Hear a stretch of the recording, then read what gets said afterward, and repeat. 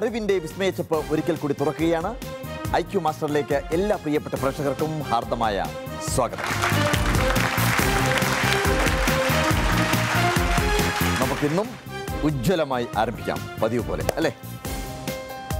Doctor APJ Abdul Kalam പറയുന്നുണ്ട്, എന്ന് നിങ്ങളുടെ സിഗ്നേച്ചർ, നിങ്ങളുടെ ഒപ്പ് ഒരു ഓട്ടോഗ്രാഫായിട്ട് മാറുന്നുവോ അന്ന് അറിയുക നിങ്ങളെ ലോകം ശ്രദ്ധിക്കാൻ തുടങ്ങുന്നു എന്നുള്ളത് അല്ലേ?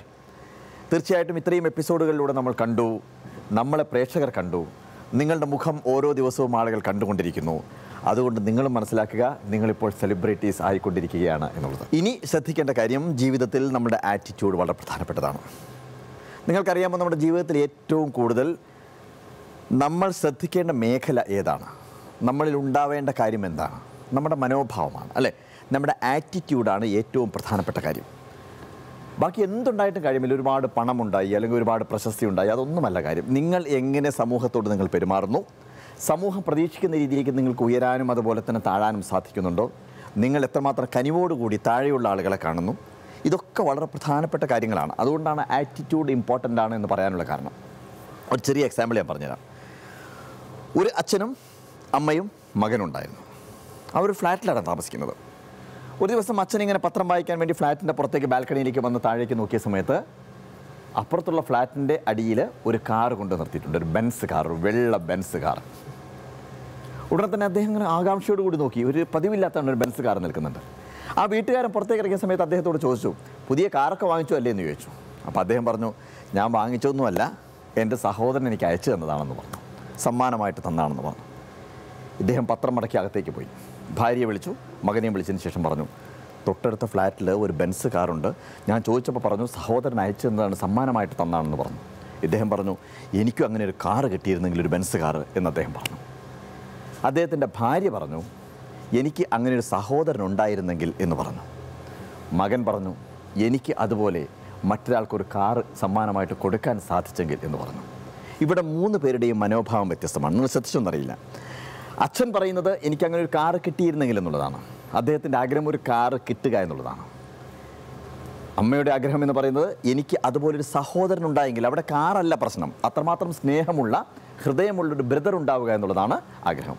മൂന്നാമത്തെ ആളുടെ മകൻ്റെ ഇച്ഛ എന്ന് പറയുന്നത് എനിക്ക് അതുപോലെ ഒരു കാറ് സമ്മാനിക്കാനുള്ള പ്രാപ്തി ഉണ്ടായിരുന്നെങ്കിൽ എന്നുള്ളതാണ്. ഇതിലേതാണ് ഏറ്റവും മികച്ച മനോഭാവം എന്ന് പറയുന്നത്? മകൻ്റെ മനോഭാവമാണ് ഏറ്റവും പ്രധാനപ്പെട്ടത്. ഞാൻ പറഞ്ഞു വരുന്ന കാര്യം, എല്ലാ കാര്യങ്ങളെയും നമ്മൾ ഇതുപോലെ ഈ ഒരു മനോഭാവത്തോടു കൂടി കാര്യങ്ങൾ നോക്കിക്കാണാൻ നമുക്ക് സാധിക്കുകയാണെങ്കിൽ അവിടെയായിരിക്കും നമ്മുടെ ജീവിതത്തിൻ്റെ വിജയം എന്ന് പറയുന്നത്. എനിക്ക് നിങ്ങളോട് പറയാനുള്ളത്, എല്ലാ കാര്യങ്ങളും പോസിറ്റീവായിട്ട് വേണം നിങ്ങൾ കാണാൻ. മനസ്സിലായോ? ഈ ഗുർജീഫ് എന്ന് പറയുന്നൊരു തത്വചിന്തകനുണ്ടായിരുന്നു. ഗുർജീഫ് നിങ്ങൾ കേട്ടിട്ടുണ്ടോ? ഗുർജീഫ് വലിയൊരു തത്വചിന്തകനായിരുന്നു. അദ്ദേഹത്തിൻ്റെ മകൻ 9 വയസ്സുള്ളൊരു കുട്ടിയായിരുന്നു, നിങ്ങളെപ്പോലൊരു കൊച്ചുകുട്ടിയായിരുന്നു.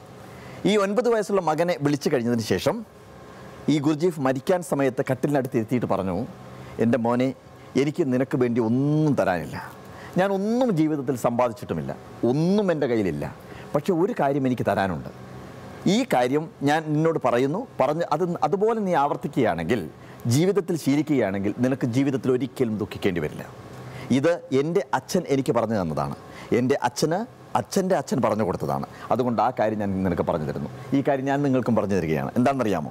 ജീവിതത്തിൽ ഒരിക്കലും ദുഃഖിക്കാതിരിക്കാനുള്ള ഗുർജീഫിൻ്റെ വചനം ഇതാണ്: ഇന്ന് ചെയ്യാനുള്ള കാര്യങ്ങൾ ഇപ്പോൾ ചെയ്യുക, നാളെ ചെയ്യാനുള്ള കാര്യങ്ങൾ ഇന്ന് ചെയ്യുക. ഇത് മാത്രമാണ് കാര്യം. എനിക്ക് കുട്ടികളോട് പറയാനുള്ളത്, സ്റ്റുഡൻസിനോട് പറയാനുള്ളത്, നിങ്ങൾ പഠിക്കാനുള്ള കാര്യങ്ങൾ സ്കൂളിൽ നിന്ന് പഠിച്ചു വന്നു കഴിഞ്ഞാൽ നാളത്തേക്കൊരു സാധനം മാറ്റി വയ്ക്കരുത്. എന്തെങ്കിലും നിങ്ങൾക്ക് തോന്നിക്കഴിഞ്ഞാൽ പിന്നീട് ചെയ്യാം എന്ന് ചിന്തിക്കുകയും ചെയ്യരുത്. ആ നിമിഷം അപ്പോൾ ചെയ്തിരിക്കണം. മനസ്സിലായോ? അതാണ് കാര്യം. നാളെ ചെയ്യാനുള്ള കാര്യങ്ങൾ ഇന്ന് ചെയ്യുക, ഇന്ന് ചെയ്യാനുള്ള കാര്യങ്ങൾ ഇപ്പോൾ ചെയ്യുക. നിങ്ങൾക്കൊരിക്കലും ജീവിതത്തിൽ ദുഃഖിക്കേണ്ടി വരില്ല. അതുകൊണ്ട് അത് മുറുകെ പിടിച്ചുകൊണ്ട് നമുക്ക് ആരംഭിക്കാം ഇന്നത്തെ എപ്പിസോഡ്. ഞാൻ പറഞ്ഞു ടെലിവിഷനിൽ സെലിബ്രിറ്റീസ് ആണ് നിങ്ങൾ എന്നുള്ളത്. അതുകൊണ്ട് ഞാൻ ടെലിവിഷൻ കാർഡ് വെച്ചുകൊണ്ടൊരു ചെറിയ മാജിക് കാണിക്കാം. അപ്പോൾ TV മാജിക് എന്ന് പറയുമ്പോൾ നമുക്ക് TVക്കകത്തൊരു TV ഉണ്ടാക്കാം അല്ലേ? ഒരു ചെറിയ ടെലിവിഷൻ ഉണ്ടാക്കാം. ആ ടെലിവിഷൻ ഉണ്ടാക്കാൻ വേണ്ടിയിട്ട് ഞാനൊരു സാധനം കൊണ്ടുവന്നിട്ടുണ്ട്. ആൻഡ് ചെറിയൊരു ടെലിവിഷൻ നമ്മൾ ഉണ്ടാക്കുകയാണ്. ഈ ടെലിവിഷൻ്റെ ഗ്ലാസ്സാണിത്, ടെലിവിഷന് മുമ്പിലുള്ള ഗ്ലാസ്സാണ്. You can check it. You want to check it? രണ്ടുപേരും ഗ്ലാസ് പരിശോധിച്ചോളൂ. അതിനിടയ്ക്ക് ചെറിയൊരു കാര്യം ചെയ്യേണ്ടതുണ്ട്. ഞാൻ ഒരു ഡെക്ക് കാർഡ് ഞാൻ നിങ്ങളുടെ മുമ്പിൽ പരിചയപ്പെടുത്തുന്നു. യാ, this is deck of cards with all cards. Okay, മോൾ ചെയ്യേണ്ടത് ഒരു കാർഡ് ഇതിനകത്ത് നിന്ന് സെലക്ട് ചെയ്യണം. That is your choice. Okay, ഞാൻ ഈ ഡെക്ക് ഷഫിൾ ചെയ്തു and you can take one card from that. ഒരു കാർഡ് എടുക്കാം. Take that card. Okay, card എടുത്തു. കാർഡ് മോളുടെ കയ്യിലുണ്ട്. ആ കാർഡ് ദയവായി ക്യാമറയ്ക്ക് ഒന്ന് കാണിച്ചു കൊടുക്കാം. ഓക്കെ, ഇനി ആ കാർഡ് ഇതിനകത്ത് വെച്ച് ഷഫിൾ ചെയ്യാം. അതിനിടയ്ക്ക് നമുക്കൊരു കാര്യം ചെയ്യാം. ഗ്ലാസ് ഫ്രെയിം തരൂ. അതുപോലെ രണ്ടാമത്തെ ഗ്ലാസ് ഫ്രെയിം തരൂ. ഈ 2 ഗ്ലാസ് ഫ്രെയിമും ഞാൻ ഇതുപോലെ തന്നെ കയ്യിൽ ചേർത്ത് വെച്ചിട്ടുണ്ട്. അതിനുശേഷം ഇതിൻ്റെ മുകളിലായിട്ട് ഒരു റബ്ബർ ബാൻഡ് ഞാൻ ഇതുപോലെ ഇട്ട് വയ്ക്കുന്നു. യാ, ഇനി ഇതാണ് നമ്മുടെ television and card is there with you. Okay, ഈ കാർഡ് ഇതിനകത്ത് എവിടെയാണ് മോൾ ആ കാർഡ് വെച്ചിരിക്കുന്നത് എന്ന് എനിക്കറിയില്ല. പക്ഷേ ദ കാർഡ് എൻ്റെ കയ്യിലുണ്ട്. And watch here the magic. Okay, that's number 1, 2 and 3. That's one card is there exactly, and I think this is your card. Perfect, all right? ഇപ്പോഴും നിങ്ങൾക്ക് സംശയമുണ്ടാവും കാർഡ് എവിടെയാണെന്നുള്ളത്. തീർച്ചയായിട്ടും നമുക്ക് തുറക്കാം. 2 ഗ്ലാസുകൾ, ആ ഗ്ലാസിനിടയ്ക്ക് കൃത്യമായിട്ട് മോളുടെ കാർഡ് വന്നിട്ടുണ്ട്. And that is exactly here. Thank you so much. അപ്പോൾ നമുക്ക് ചോദ്യങ്ങളിലേക്ക് പോവാം. അതിനു മുമ്പായി സ്കോർ ബോർഡിലേക്ക് നമുക്കൊന്ന് ശ്രദ്ധിക്കാം. Team A 220 marks, team B 130 marks, team C 70 marks, team D 80 marks, team E 220 marks, team F 210 and team G 100 marks, team H 20 marks. ഇന്നത്തെ ചോദ്യം ആരംഭിക്കാം. നമ്മൾ ആരംഭിച്ചതുപോലെ തന്നെ ടെലിവിഷൻ എന്നൊക്കെ പറഞ്ഞു. അതുകൊണ്ട് തന്നെ ടെക്നോളജി, മോഡേൺ വേൾഡ് ആണ് ഇന്നത്തെ ചോദ്യങ്ങളുടെ വിഷയം. ടെക്നോളജി ആൻഡ് മോഡേൺ വേൾഡ്, ആധുനിക ലോകത്തെ കണ്ടുപിടുത്തങ്ങളും അതുമായിട്ട് ബന്ധപ്പെട്ട കാര്യങ്ങളുമാണ് നിങ്ങളോട് ചോദിക്കാൻ പോകുന്നത്. നിങ്ങളുടെ തലമുറയിൽപ്പെട്ട കുട്ടികൾ ജീവിക്കുന്ന സമയത്തുണ്ടാവുന്ന ചുറ്റുപാടും കാണുന്ന മോഡേൺ ടെക്നോളജി, അതുമായിട്ട് ബന്ധപ്പെട്ട ചോദ്യങ്ങളാണ് ചോദിക്കുന്നത്. കണ്ടീഷൻസ് അറിയാമല്ലോ. ബസർ റൗണ്ടാണ്. ചോദ്യം ചോദിച്ചു കഴിഞ്ഞതിന് ശേഷം ബസർ എന്ന് പറയുന്ന സമയത്താണ് നിങ്ങൾ വിരലമർത്തേണ്ടത്. എത്രമാത്രം ഫാസ്റ്റായിട്ട് നിങ്ങൾക്ക് കാര്യങ്ങൾ ചെയ്യാൻ സാധിക്കുന്നു എന്നുള്ളതും എത്രമാത്രം നിങ്ങൾക്ക് അറിവുണ്ട് എന്നുള്ളതും പരിശോധിക്കുന്ന ഒരു റൗണ്ടാണ് ഇത്. ഓക്കെ, തെറ്റി ബസർ അമർത്തി ഉത്തരം പറഞ്ഞു കഴിഞ്ഞാൽ -10 മാർക്കായിരിക്കും നിങ്ങൾക്ക് ലഭിക്കുന്നത്. ആ കാര്യം പ്രത്യേകം ശ്രദ്ധിക്കുക. So all of you are ready, I think. Okay, yeah. And the first question is this one. Founder of Twitter, mark Zuckerberg, ഓർക്കുഡ് ബയോകോട്ടൻ, Jack Dorsey, സാബർ ബാറ്റിയ. ചോദ്യം ആവർത്തിക്കുന്നു. ട്വിറ്ററിന്റെ സ്ഥാപകൻ ആരാണ്?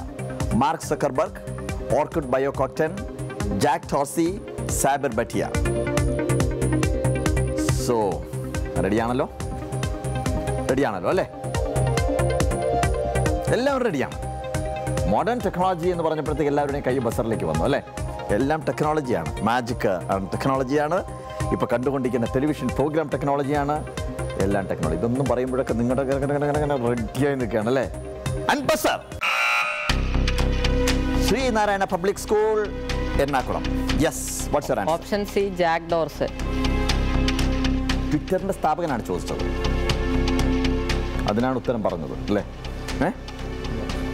എന്താ കോൺഫിഡൻസ് ലെവൽ? നമുക്ക് നോക്കാം. കോൺഫിഡൻസ് ലെവൽ അങ്ങനെയാണ്. പക്ഷേ ഇതിന്റെ ലെവൽ എന്താണെന്ന് നോക്കേണ്ടതുണ്ട്. Level please.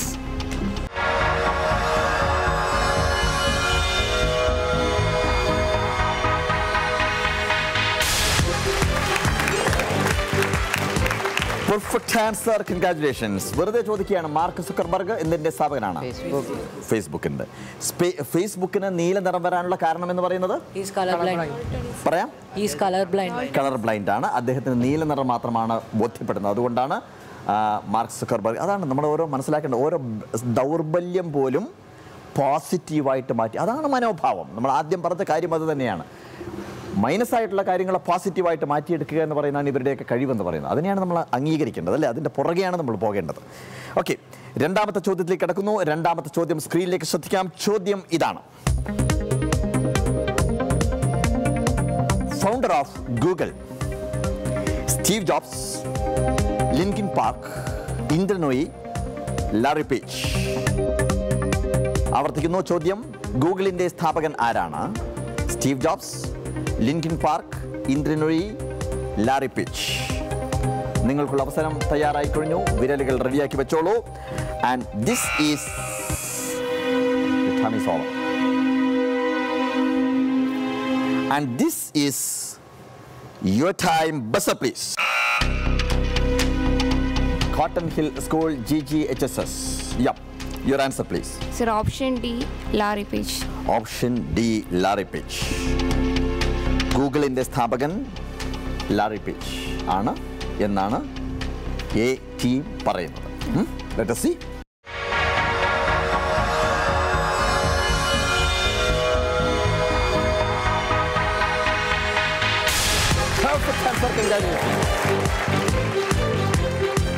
അപാരമായ കണ്ടുപിടുത്തമാണ് നടത്തിയല്ലേ ഗൂഗിൾ. നമ്മുടെ ഒരു വിരൽത്തുമ്പിൽ ലോകത്തെന്ത് വിജ്ഞാന ശേഖരവും ഒളിച്ചിരിക്കുന്ന ഒരു സംഭവമാണല്ലേ. ഇതൊന്നും ഒരുപക്ഷെ നമ്മുടെ പഴയ തലമുറയിലുള്ള ആളുകൾക്ക് ചിന്തിക്കാൻ പോലും സാധിച്ചിട്ടുണ്ടായിരിക്കില്ല. ആ കാലത്ത് അവരോടൊക്കെ ഇത് പറയുകയാണെങ്കിൽ, അല്ലെങ്കിൽ ആ കാലത്ത് നമ്മൾ ഇങ്ങനൊരു സംഭവം വരാൻ പോകുന്നു എന്ന് പറഞ്ഞു കഴിഞ്ഞാൽ പോലും നമ്മൾ വിശ്വസിക്കില്ല. എനിക്ക് ഓർമ്മയുണ്ട്, എൻ്റെ കുട്ടിക്കാലത്ത് ടെലിവിഷൻ എന്ന് പറയുന്ന സാധനം വരുന്നു എന്ന് പറഞ്ഞപ്പോൾ വിശ്വസിക്കാൻ പറ്റിയില്ല. നമ്മുടെ മുമ്പിൽ ഒരു സാധനം വെച്ച് കഴിഞ്ഞതിന് ശേഷം അതിനകത്ത് വേറെ എവിടെയോ വായിക്കുന്ന ഒരാൾ ഇപ്പോൾ എവിടെ എത്തി നമ്മളെ ലോകം. ഇത്ര ഫാസ്റ്റായിട്ട് മൂവ് ചെയ്തുകൊണ്ടിരിക്കുന്നത് അല്ലേ. Great great great achievement. Okay, മൂന്നാമത്തെ ചോദ്യത്തിലേക്ക് നമ്മൾ പോകുന്നു. മൂന്നാമത്തെ ചോദ്യം, തേർഡ് ക്വസ്റ്റ്യൻ. വാച്ച് ചെയ്യാം. Most popular city of the world. A Delhi, B Los Angeles, C Tokyo, D Jakarta. ചോദ്യം ആവർത്തിക്കുന്നു. ലോകത്തിലെ ഏറ്റവും ജനസംഖ്യയുള്ള നഗരം ഏത്? Delhi, Los Angeles, Tokyo and Jakarta. So ചോദ്യം വീണ്ടും ഞാൻ ആവർത്തിക്കുകയാണ്.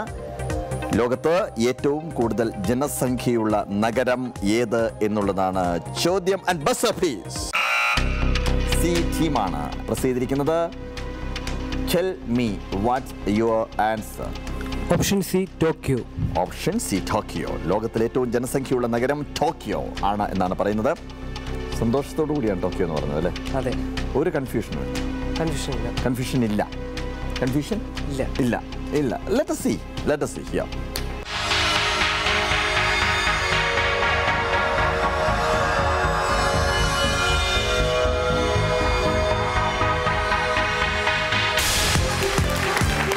Perfect answer. ലോകത്തിൽ ഏറ്റവും ജനസംഖ്യയുള്ള നഗരം ടോക്കിയോ. ടോക്കിയോ ടോക്കിയോ എവിടെയാണ്? ജപ്പാൻ. ജപ്പാൻ. ഓക്കെ. ഈ ടെക്നോളജി എന്നൊക്കെ പറയുന്ന സമയത്ത് ജപ്പാനിലൊക്കെ പോയി കഴിഞ്ഞാൽ, പോയിട്ടുണ്ട് ആരെങ്കിലും ജപ്പാനിൽ? എൻ്റെ അമ്മോ, നമ്മൾ വിശ്വസിക്കില്ല ഇങ്ങനെയൊക്കെ ഒരു രാജ്യത്ത് ഇങ്ങനെയൊക്കെ വികസനം ഉണ്ടാവുക എന്ന് പറഞ്ഞാൽ. പക്ഷേ അപ്പോഴും നമ്മൾ മനസ്സിലാക്കേണ്ട കാര്യം, ഹിരോഷിമ നാഗസാക്കി ഉണ്ടായതിൻ്റെ തുടർച്ചയായിട്ട് ഇപ്പോഴും അവിടെയുള്ള ആളുകൾക്ക് കണ്ണ് കാണാത്ത പ്രശ്നമുണ്ട്. ബ്ലൈൻഡായിട്ട് ആളുകൾ ഇപ്പോഴും കുട്ടികൾ ജനിക്കുന്നുണ്ട്. ജപ്പാൻ മുഴുവൻ, ജപ്പാനിലെ ഓരോ നഗരങ്ങളും റോഡിൻ്റെ സൈഡിൽ നടക്കാനുള്ള ആളുകൾ, ബ്ലൈൻഡ് ആയിട്ടുള്ള ആളുകൾക്ക് നടക്കാൻ വേണ്ടിയിട്ടുള്ള വഴിയൊരുക്കിയിട്ടുണ്ടെന്നുള്ളതാണ്. വഴിയിലിങ്ങനെ ടച്ച് ചെയ്ത് പോകാൻ വേണ്ടിയിട്ടുള്ള മുഴുവൻ സ്ഥലവും ഒരുക്കിയിട്ടുണ്ടെന്നുള്ളതാണ്.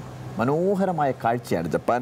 നമുക്ക് വിശ്വസിക്കാൻ പറ്റില്ല. കടലിനടിയിലൂടെ നമുക്ക് ട്രെയിനിലേക്ക് പോകാം. ബുള്ളറ്റ് ട്രെയിനിൽ കയറി കഴിഞ്ഞാൽ വളരെ ഫാസ്റ്റായിട്ട് പോകാം. എൻ്റെ ഒരു ഫ്രണ്ട് അവിടെയുണ്ട്, മാമി യമദ എന്ന് പറയുന്നൊരു റൈറ്ററുണ്ട്, എഴുത്തുകാരിയുണ്ട്. നമ്മുടെ മാധവിക്കുട്ടി ചേച്ചിയൊക്കെ പോലെ വളരെ ഫേമസ് ആയിട്ടുള്ള എഴുത്തുകാരിയാണ്. അവരിവിടെ വന്നിട്ടുണ്ട്. അവരാണ് എന്നെ കൊണ്ടുപോയത്.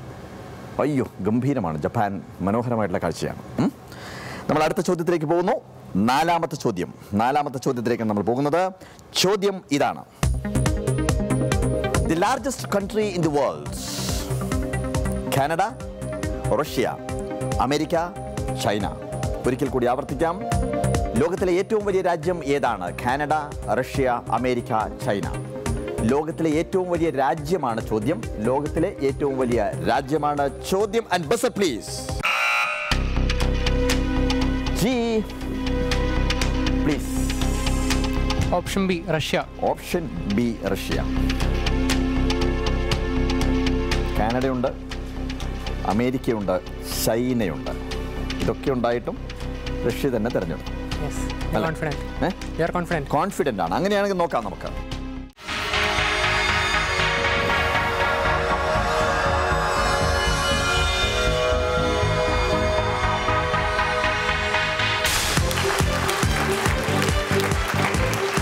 Perfect answer. കൺഗ്രാജുലേഷൻസ്.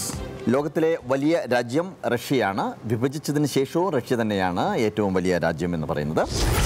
അഞ്ചാമത്തെ ചോദ്യമാണ്. ഈ ചോദ്യം വളരെ ശ്രദ്ധയോടുകൂടി കേൾക്കണം. ചോദ്യം ഇതാണ്. സ്ക്രീനിലേക്ക് ശ്രദ്ധിക്കാം. Which is the secret service of Israel? KGB, RO, CIA, Mossad. ചോദ്യം വീണ്ടും, ഇസ്രയേലിൻ്റെ രഹസ്യാന്വേഷണ വിഭാഗം ഏതാണ്? KGB, RO, CIA, Mossad. ചോദ്യം വളരെ വ്യക്തമായിട്ട് നിങ്ങൾക്ക് മനസ്സിലായിട്ടുണ്ടാവുമെന്ന് വിചാരിക്കുന്നു. ഇസ്രയേലിൻ്റെ രഹസ്യാന്വേഷണ വിഭാഗമാണ് ചോദിച്ചിരിക്കുന്നത്. നിങ്ങൾ റെഡിയായിരിക്കുമെന്നാണ് എൻ്റെ വിശ്വാസം. And buzzer piece. Cotton hill school GGHSS Thiruvananthapuram. Sir, option D, Mossad. മൊസാദാണ്. Harsh, let's check.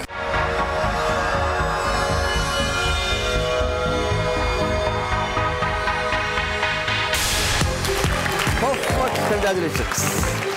Very good, very good. ഒറ്റ ചോദ്യം കൂടി വെറുതെ സിമ്പിളായിട്ട് ചോദിക്കുകയാണ്. KGB ആരുടേതാണ്? റഷ്യയുടേതാണ്. KGB റഷ്യയുടെ രഹസ്യാന്വേഷണ വിഭാഗമാണ്. Raw India. Okay, not out at all. CIA USA അമേരിക്കയുടെ രഹസ്യാന്വേഷണ വിഭാഗമാണ്. രഹസ്യം എന്ന് പറയുമ്പോൾ മാജിക്കിനൊക്കെ ഒരുപാട് രഹസ്യങ്ങളുണ്ടല്ലേ? പക്ഷേ നമ്മൾ മാജിക് കാണിക്കുമ്പോൾ ഒരുപാട് രഹസ്യങ്ങൾ ഉപയോഗിക്കും. പക്ഷേ രഹസ്യമില്ലാത്തൊരു മാജിക് ഉണ്ട് ഇവിടെ കാണിക്കാൻ പോകുന്നു. ഒരു ഇന്ദ്രജാലം കാണിക്കാൻ പോകുന്നു. ഈ ഇന്ദ്രജാലം എന്ന് പറയുന്നത് നിങ്ങളെല്ലാവരും കാണാൻ കൊതിക്കുന്ന ഒരാൾ, നമ്മളെല്ലാവരും കാണാൻ കൊതിക്കുന്ന ഒരാൾ, എൻ്റെ ഒരു ഫാമിലി ഫ്രണ്ട് കൂടിയാണ്. അത് ഒരു മാജിക്കിലൂടെ ഇവിടെ പ്രത്യക്ഷപ്പെടാൻ പോകുന്നു. And our loving front Sreesanth.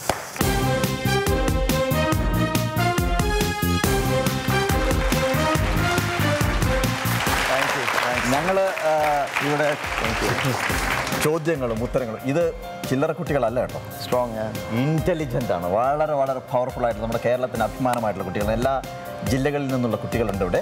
അവർ വളരെ സമർത്ഥമായിട്ട് എന്ത് ചോദ്യം ചോദിച്ചു കഴിഞ്ഞാലും അവർക്ക് പറയാൻ സാധിക്കും. എന്ത് ചോദ്യം ചോദിച്ചു കഴിഞ്ഞാലും പറയാൻ സാധിക്കും. നമ്മളതിനിടയ്ക്ക് ചെറിയ ചെറിയ മാജിക്കുകളൊക്കെ കാണിച്ച് ഞങ്ങളിങ്ങനെ വളരെ രസകരമായ നല്ല ഫാമിലി ഉണ്ട് ഇവിടെ. ഒരു അന്തരീക്ഷത്തിലാണ് ഞങ്ങൾ പോയിക്കൊണ്ടിരിക്കുന്നത്. തീർച്ചയായിട്ടും ശ്രീശാന്തിനോട് നിങ്ങൾക്ക് എന്തെങ്കിലും ചോദിക്കാനുണ്ടാവും അല്ലേ? ശ്രീശാന്ത് എന്ന് പറയുമ്പോൾ ശരിക്കും പറഞ്ഞാൽ ഞാൻ എപ്പോഴും വിചാരിക്കുന്നത് വെച്ചാൽ എല്ലാ പ്രതിസന്ധികളെ അതിജീവിച്ചൊരു ഒരു മനുഷ്യനാണ്. മനസ്സിലായില്ലേ? ഞങ്ങൾ ഒരു ഫാമിലി ഫ്രണ്ട്സാണ്. അദ്ദേഹത്തിൻ്റെ സിസ്റ്ററായിട്ടും അതുപോലെ തന്നെ ബ്രദറിലുമായിട്ടും വീടുമായിട്ടൊക്കെ അത്രമാത്രം അടുത്ത ബന്ധമുണ്ട്. നമ്മൾ കളമശ്ശേരിയിലാണെന്ന് തോന്നുന്നു ഏറ്റവും അവസാനമായിട്ടല്ലേ? അതെ സാർ, ഫംഗ്ഷൻ സാറിൻ്റെ ഷോയിൽ ഉണ്ടായിരുന്നു. ആ ഷോയിലുണ്ടായിരുന്നു. അന്ന് ഷോ കാണാൻ വേണ്ടി വന്നിട്ടുണ്ടായിരുന്നു. ഷോയ്ക്കും വന്നിരുന്നു. എന്നെ പെട്ടിയിലിട്ട് പൂട്ടി എന്തൊക്കെ ചെയ്തു തോന്നുന്നു. എന്നിട്ട് വേറെ എവിടെ നിന്നൊക്കെ വന്നു. അപ്പോൾ എന്താണെന്ന് വെച്ച് കഴിഞ്ഞാൽ എനിക്ക് തോന്നുന്നു നിങ്ങൾക്ക് പറഞ്ഞു തരാൻ, ഉപദേശം തരാൻ ഏറ്റവും നല്ല പവർഫുൾ ആയിട്ടുള്ള ഒരാളാണ്. ഈ പ്രതിസന്ധികൾ വരുമ്പോൾ എങ്ങനെ നേരിടണം, എല്ലാം ചിരിച്ചുകൊണ്ട് നേരിടുക എന്ന് പറയുന്നതാണ് അദ്ദേഹത്തിൻ്റെ ഒരു okay. So you can ask some questions and please. First ഞാൻ ഒരു കാര്യം പറയാം സാറിനെ കുറിച്ച്. ഞാൻ ഒരു ഹ്യൂജ് ഫാനാണ്, ഫാമിലിയാണ്. ബട്ട് ഞാൻ കാണുമ്പോഴൊക്കെ ശരിക്കും ഇപ്പോഴും ഓൾമോസ്റ്റ് ലിറ്ററലി ഇപ്പോൾ same സ്റ്റേജിലാണെങ്കിൽ just strength is there, but you know obviously that respect ഉള്ളതുകൊണ്ട് it's different. Thank you so much. പിന്നെ സാറ് നമ്മുടെ എൻ്റെ toughest phase-ലും I still remember maybe a month from that time എന്നെ വിളിച്ച് നിങ്ങൾ വന്നതിന് ശേഷം he gave me so much of confidence. ആ സ്റ്റേജിൽ വെച്ച് തന്നെ he called me and then he gave me so much confidence. I think he's much better person than me for sure for motivation, and I have too much respect. Thank you so much. Thank you very much. നിങ്ങൾക്ക് എന്തെങ്കിലും ചോദിക്കും sir? ക്രിക്കറ്റിൻ്റെ ഇന്നിങ്സിൽ നിന്ന് പൊതുപ്രവർത്തന രംഗത്തിൻ്റെ ഇന്നിങ്സിലോട്ട് വന്നപ്പോൾ, അല്ലെങ്കിൽ പുതിയൊരു പിച്ചിലേക്ക് വന്നപ്പോൾ താങ്കൾക്ക് എങ്ങനെയാണ് തോന്നുന്നത്? പിച്ചിലേക്ക് വന്നപ്പോൾ ഇതൊരു കംപ്ലീറ്റ് ഡിഫറെൻറ്റ് പിച്ചാണ്. വളരെ സന്തോഷമുണ്ട്. ഈ ഒരു ഓപ്പർച്യൂണിറ്റി എന്ന് പറഞ്ഞാൽ giving it back to the society, അതും വിത്ത് സെൻട്രൽ പവർ യൂസ് ചെയ്ത്. അപ്പോൾ എനിക്ക് തോന്നുന്നു അതിപ്പോൾ നല്ലൊരു ഓപ്പർച്യൂണിറ്റി, നാട്ടുകാർക്ക് വേണ്ടി സഹായം ആത്മാർത്ഥമായി ചെയ്യാൻ പറ്റുമെന്നൊരു വിശ്വാസമുണ്ട്. അപ്പോൾ I think this is the best gift. Thank you. Bhavan's എൻ്റെ school Almakara.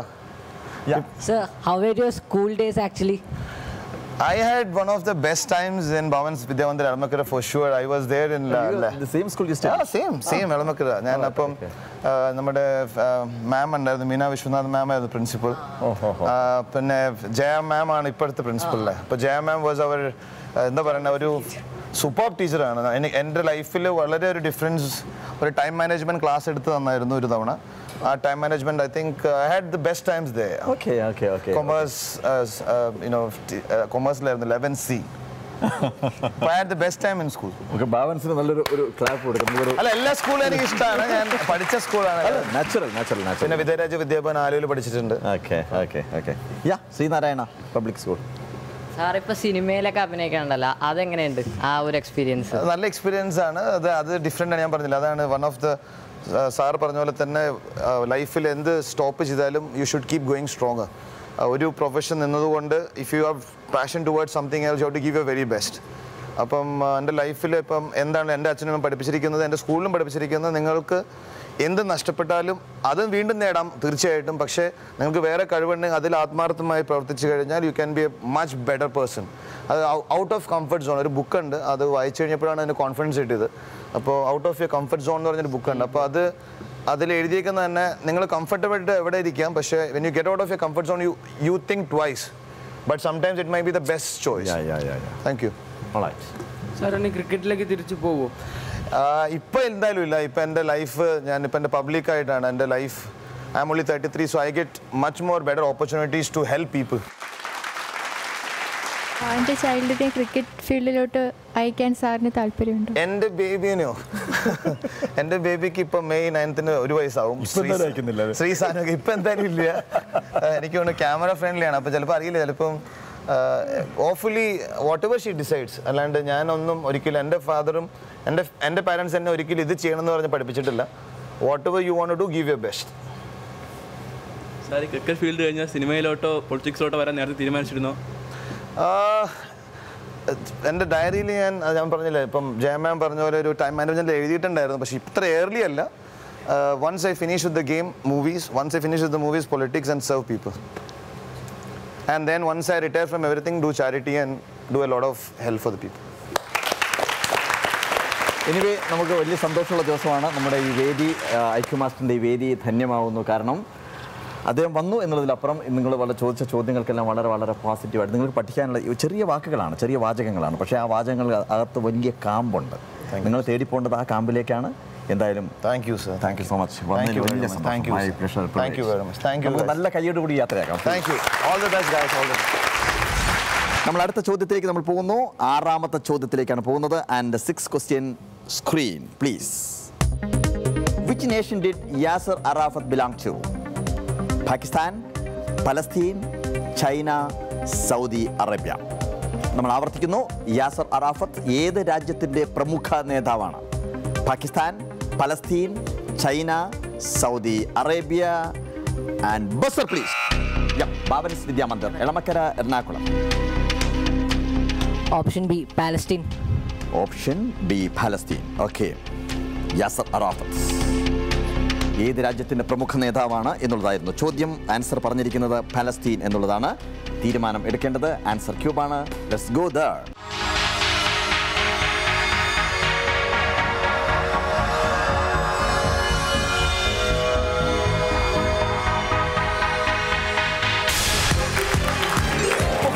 Congratulations. Very nice. Very nice. Okay.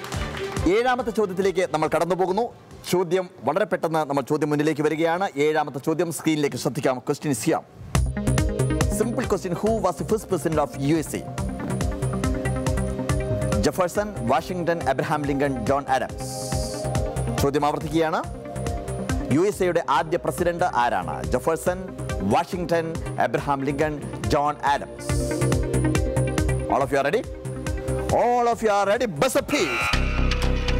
MD Seminary Higher Secondary School, Kottayam. What's your answer? Option B, Washington. Option B, Washington. അമേരിക്കയുടെ ആദ്യത്തെ president. Let's see.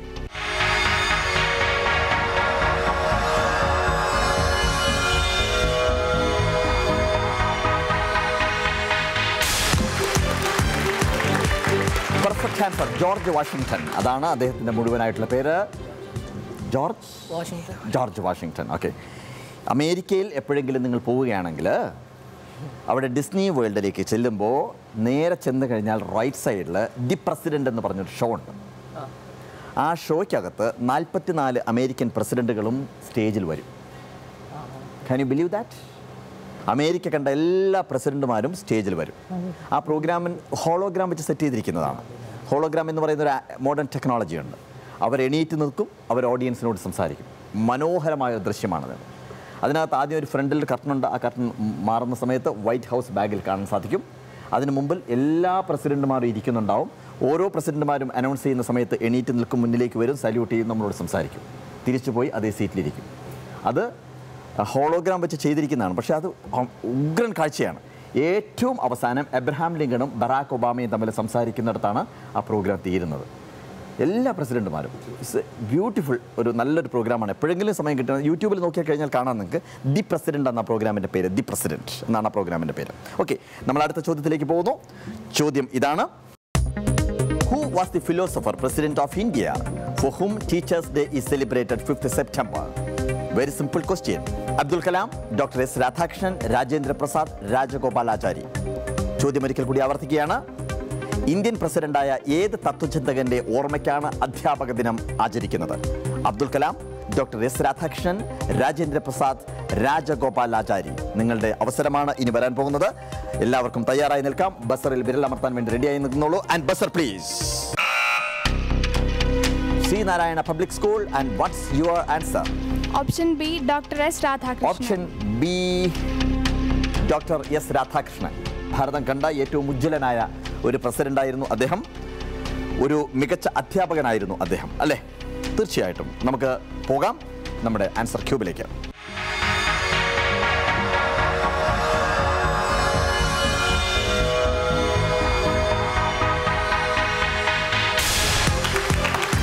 Perfect answer, congratulation. September 5 അധ്യാപക ദിനമായിട്ട് നമ്മൾ ഭാരതം ആചരിച്ചു വരുന്നത്.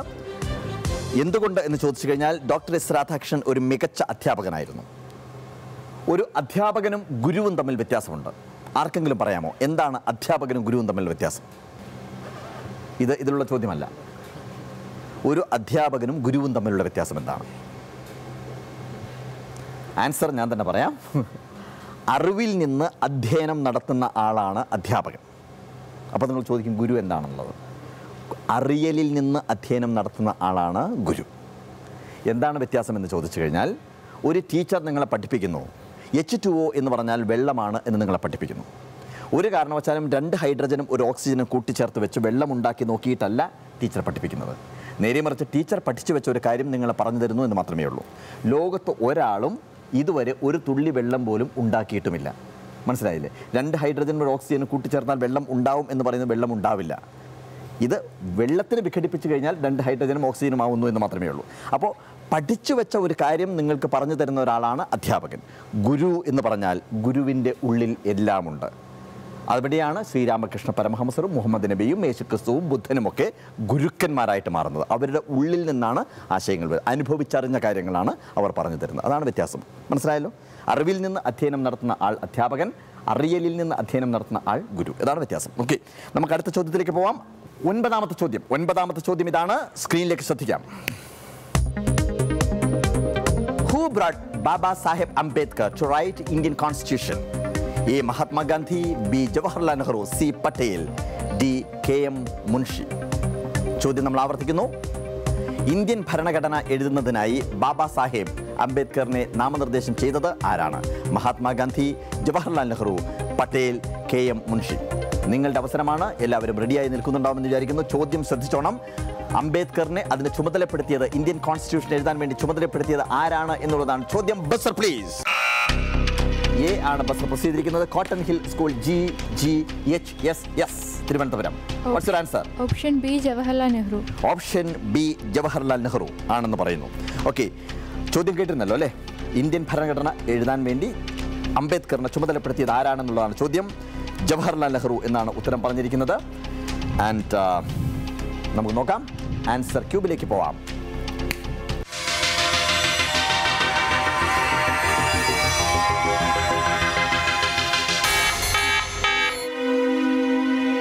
Wrong answer. ഇനി നമ്മൾ 3 ഓപ്ഷനാണുള്ളത്.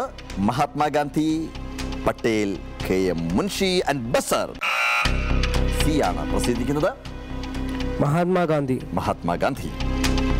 ജവഹർലാൽ നെഹ്റു അല്ലെങ്കിൽ മഹാത്മാഗാന്ധി, അങ്ങനെയാണോ? അല്ല, കേട്ടിട്ടുണ്ട് മഹാത്മാഗാന്ധിയാണെന്ന്. മഹാത്മാഗാന്ധിയാണോ അംബേദ്കറിനെ ഇന്ത്യൻ ഭരണഘടന എഴുതാൻ വേണ്ടി നാമനിർദ്ദേശം ചെയ്തത്? അതെ. ഓക്കെ, നോക്കാം.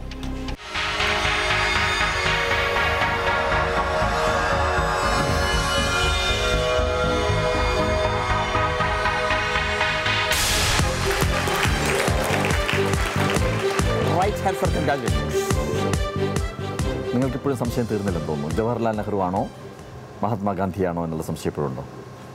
ഉണ്ടോ? മഹാത്മാഗാന്ധിയാണ്. പക്ഷേ എനിക്ക് തോന്നിയൊരു സംശയം എന്ന് പറയുന്നത് ജവഹർലാൽ നെഹ്റു ആണ് എന്ന് പറഞ്ഞു കഴിഞ്ഞതിന് ശേഷം പിന്നൊരു സംശയം തോന്നുന്നല്ലേ, മഹാത്മാഗാന്ധി ആയിരുന്നോ എന്നൊരു സംശയം തോന്നിപ്പോയി അല്ലേ? അതുകൊണ്ടാണ് പറയുന്നത് ബസർ അമർത്തുന്നതിന് മുമ്പ് ചെറിയൊരു സമയം നിങ്ങൾക്ക് തരുന്നുണ്ട്. ആ സമയത്ത് കൃത്യമായിട്ട് ആലോചിച്ച് തീരുമാനമെടുക്കാനുള്ളൊരു സമയമാണ് നമ്മൾ തരുന്നത്. No problem. ക്വസ്റ്റ്യൻസ് ഇഷ്ടം പോലെ കിടക്കുകയാണ് നമ്മുടെ മുമ്പിൽ. ഇനി ആൻസർ പറയാനുള്ള ഇഷ്ടം പോലെ ചാൻസ് ഉണ്ട്. അതൊന്നും പ്രശ്നമാക്കണ്ട. 10ാമത്തെ ചോദ്യത്തിലേക്ക് നമ്മൾ കടന്നു പോകുന്നു. 10ാമത്തെ ചോദ്യത്തിലേക്കാണ് കടന്നു പോകുന്നത്. Question here. Which are the two emperors on whose name there are 2 months? Name in one. Emperor Nero, Julius or Augustus, Achilles, Mark Antony. നമ്മൾ ചോദ്യം ഒരിക്കൽ കൂടി ആവർത്തിക്കുന്നു.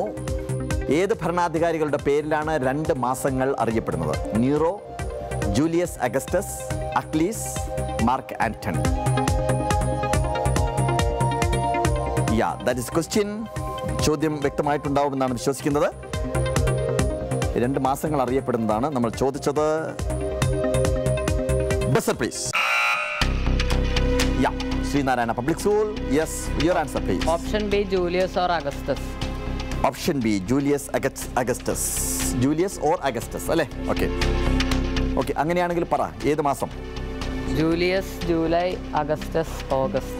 Julius, July, Augustus, August. Okay, നമുക്ക് നോക്കാം.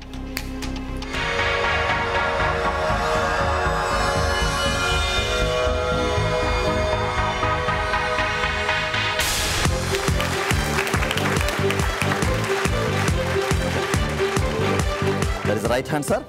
Perfect. Congratulations. നമ്മൾ 11ാമത്തെ ചോദ്യത്തിലേക്ക് നമ്മൾ കടന്നു പോകുന്നു. 11ാമത്തെ ചോദ്യമാണ്. ചോദ്യം ശ്രദ്ധിക്കാം.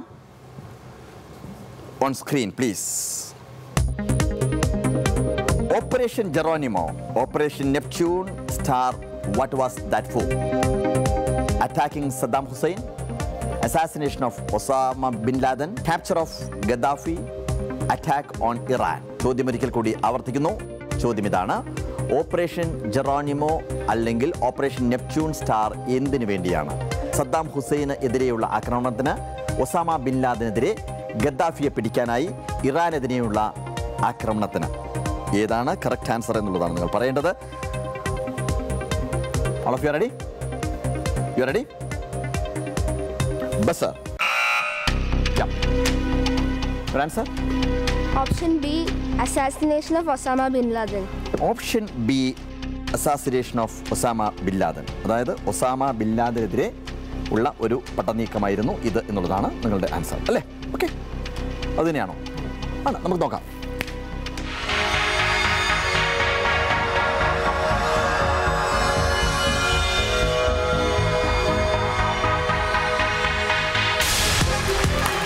Perfect answer. Congratulations. Congratulations. Very nice. Very nice.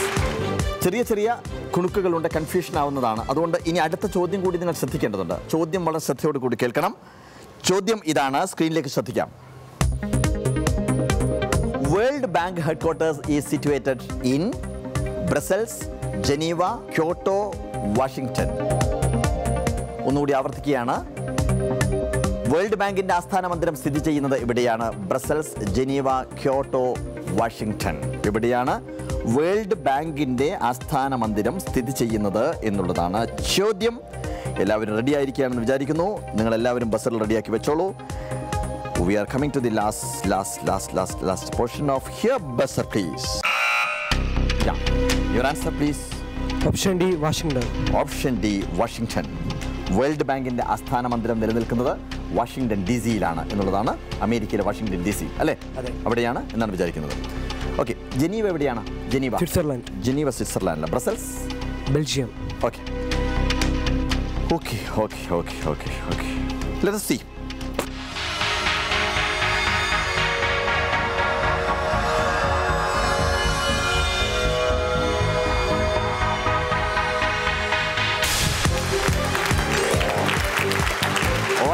Congratulations. Washington DC-യിലാണ് world ബാങ്കിന്റെ ആസ്ഥാന മന്ദിരം സ്ഥിതി ചെയ്യുന്നത് അല്ലേ? വാഷിംഗ്ടൺ DC-യിൽ തന്നെയാണ് വൈറ്റ് ഹൗസ് സ്ഥിതി ചെയ്യുന്നത് അല്ലേ? നമ്മൾ 13ാമത്തെ ചോദ്യത്തിലേക്കാണ് കടന്നു പോകുന്നത്. 13ാമത്തെ ചോദ്യം ശ്രദ്ധിക്കാം. ചോദ്യം ഇതാണ്. present Secretary General of UN, Kofi Annan, Sepp Blatter, Ban Ki-moon, Boutros Ghali. ചോദ്യം ഒരിക്കൽ കൂടി ആവർത്തിക്കുന്നു. ഇപ്പോഴത്തെ UN സെക്രട്ടറി ജനറൽ ആരാണ് എന്നുള്ളതാണ് ചോദ്യം.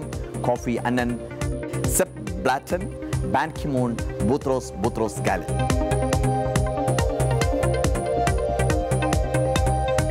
എതിർ രാജ്യത്തിലെ പട്ടാളക്കാർ വരുമ്പോഴേ പട്ടാളക്കാരിങ്ങനെ തോക്കുമായിട്ട് നിൽക്കില്ല. ആ ഒരു നോട്ടമാണ് എന്നോട്. ഇതെല്ലാം കൂടി തോക്കാണെങ്കിൽ എന്നെ വെടിവെച്ച് കൊല്ലുമായിരുന്നു തോന്നുന്നു എനിക്ക്. Buzzer, please. Yes, and what's your answer, please? Option C, Ban Ki-moon. Option C, Ban Ki-moon. Option C, Ban Ki-moon. ഇപ്പോഴത്തെ UN secretary. Okay, let us see.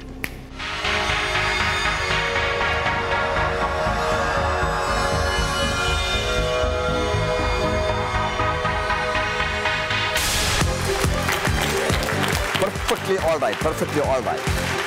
ഇനി നമ്മൾ 14ാമത്തെ ചോദ്യത്തിലേക്ക് പോകുന്നു. 14ാമത്തെ ചോദ്യം വെരി സിമ്പിൾ ക്വസ്റ്റ്യൻ. കാണാം.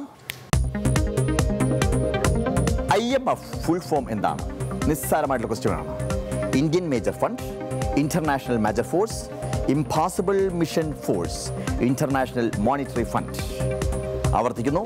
IMFന്റെ പൂർണ്ണനാമം എന്താണ്? Indian major fund, international major fund, impossible mission force, international monetary fund. And buzzer. Yeah, Babans Vidya Mandir, what's your answer, please?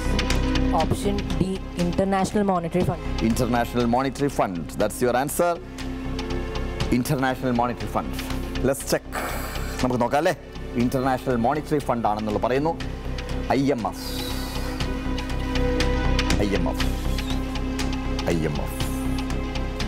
Let's see.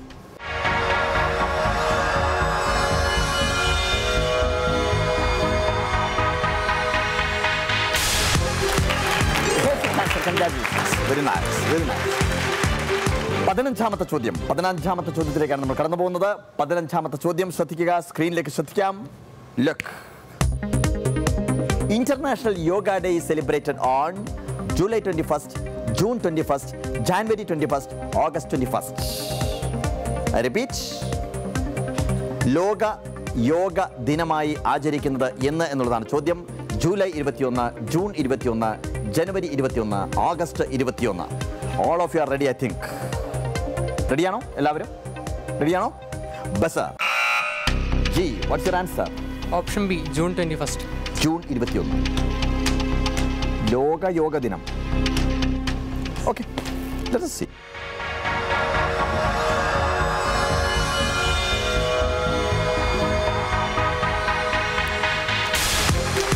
Perfect answer. Congratulations. Very nice.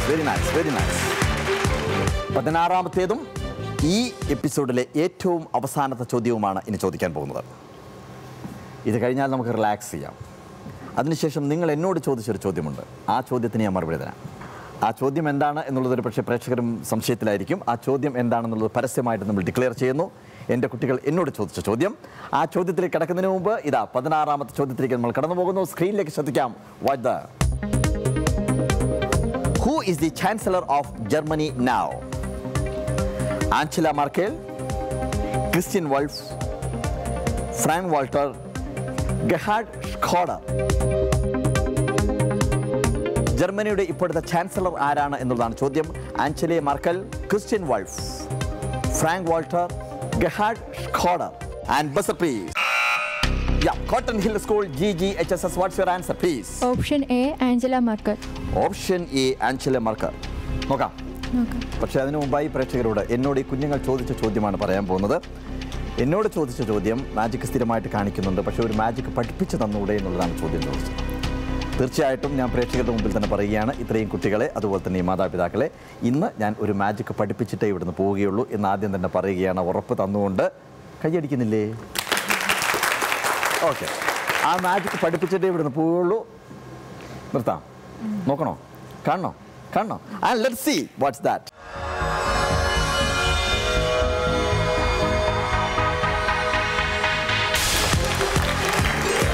Perfect answer. Congratulations. Very nice. അപ്പോൾ ഇന്നത്തെ ചോദ്യങ്ങൾ 16 ചോദ്യങ്ങളും ഇവിടെ അവസാനിക്കുകയാണ്. ഇനി ഞാൻ നിങ്ങളോട് promise ചെയ്ത കാര്യം, ഒരു കുഞ്ഞു മാജിക്ക് നിങ്ങൾക്ക് പഠിക്കാനുള്ള അവസരം. പഠിക്കാനെന്ന് പറയുന്ന സമയത്ത് നിങ്ങൾക്ക് നിസ്സാരമായിട്ട് വീട്ടിൽ പോയിട്ട് ഉണ്ടാക്കാവുന്ന ഒരു സാധനമായിരിക്കണം ഒരു കണ്ടീഷൻ, അല്ലേ? അല്ലാതെ വെറുതെ കോംപ്ലിക്കേറ്റഡ് ആയ സാധനങ്ങളായി കഴിഞ്ഞാൽ ബുദ്ധിമുട്ടായിരിക്കും. അതുകൊണ്ട് ഒരു കൊച്ചു സാധനം, വളരെ സിമ്പിളായിട്ടുള്ളൊരു സാധനം, ഞാനൊരു കാർഡാണ് ഉണ്ടാക്കേണ്ടത്. ഒരു വൈറ്റ് ബോർഡിൽ, സാധാരണ ഒരു കട്ടിച്ചട്ടയിൽ നിങ്ങളൊരു വെള്ള പേപ്പർ ഒട്ടിക്കുക, അല്ലെങ്കിൽ വൈറ്റ് ബോർഡ് എടുക്കുക. അതിൻ്റെ ഫ്രണ്ടിലായിട്ട് ഒരു ഡയമണ്ട് പുള്ളി വരച്ച് വയ്ക്കുക. റെഡ് മാർക്കിംഗ് പെൻ കൊണ്ട് വരച്ച് വയ്ക്കാം, അല്ലെങ്കിൽ പേപ്പറായിട്ട് ഒട്ടിച്ച് വയ്ക്കാം, എങ്ങനെ വേണമെങ്കിലും ചെയ്യാം. ഒരു റെഡ് ഡയമണ്ട് വരച്ച് വയ്ക്കുക. മറുഭാഗത്ത് സാധാരണ ഷീറ്റിനെ പോലെ ഡിസൈൻ അല്ല വേണ്ടത്, നേരെ മറിച്ച് 4 ഡയമണ്ട്സ് വേണം. 1 2 3 4. മനസ്സിലായില്ലേ? ഇനി നമ്മൾ മാജിക് ആരംഭിക്കും. ഒന്നാമത്തെ ഭാഗത്ത് വീണ്ടും നോക്കുമ്പോൾ ആദ്യം നിങ്ങൾ കണ്ടത് ഒരു ഡയമണ്ട് ആണെങ്കിൽ ഇപ്പോൾ അവിടെ 3 ഡയമണ്ടാണ്. 1 2 3. മറുഭാഗത്ത് നോക്കുന്ന സമയത്ത് 4 അല്ല 6 ആണ്. 1 2 3 4 5 6. ഇതാണ് magic. Very simple, quite simple, അല്ലേ? 1 4 3 6.